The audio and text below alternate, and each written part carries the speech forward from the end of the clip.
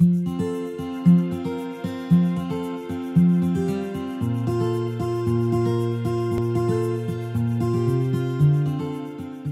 starting point for the creation of the Learning Innovation Network is the identification, observation and description of its nodes, of the key player in the process and their reciprocal relationships. Learning is in fact a transformative experience that happens by means of the interaction among people, and this is definitely the starting point. This is nothing new. 30 years ago, Donald Norman and Alan Cooper introduced the idea of the user-centered design. In other words, they believed that it was necessary to focus on the user from the very beginning of the design process of a product or of a service. In the Learning Innovation Network, users are represented by the nodes. But who are they?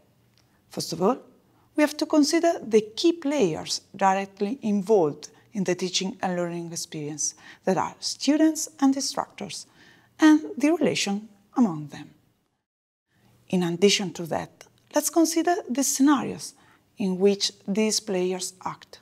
We can identify an internal circle where nodes are strictly connected, that is, the classroom context. We can also identify a more external circle where nodes are more loosely connected. This external circle includes the program or the subject area to which the course we are designing belongs.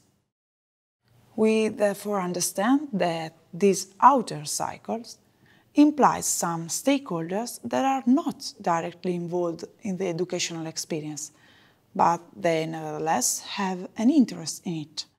These stakeholders may provide meaningful insight into our course. They can be, for example, previous cohorts of students, teachers in parallel courses, lab experts, lab technicians, professionals in the fields, and so on. Hence, it will be useful to identify stakeholders and to explore their role and how they relate to the players directly involved in the course.